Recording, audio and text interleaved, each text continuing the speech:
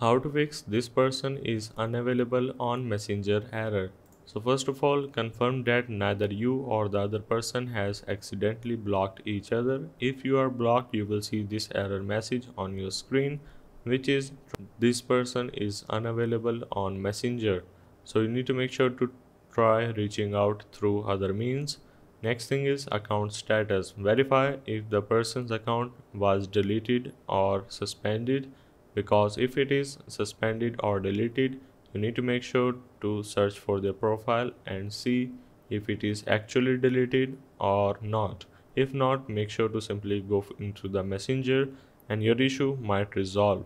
Next thing is ensure that your application is up to date by going in the App Store or Play Store, and then you're just gonna need to search for your messenger application and make sure that you have the latest version of it. Now once you have updated the messenger application, you need to go with the alternative methods, like you need to open up any browser that you are using, and then you just need to search for messenger login and make sure to log in through your browser, and also make sure that you are connected to a high-speed internet connection, and also switch between your mobile data and your Wi-Fi. So hope this helps, and this is how you can fix this person is unavailable on messenger.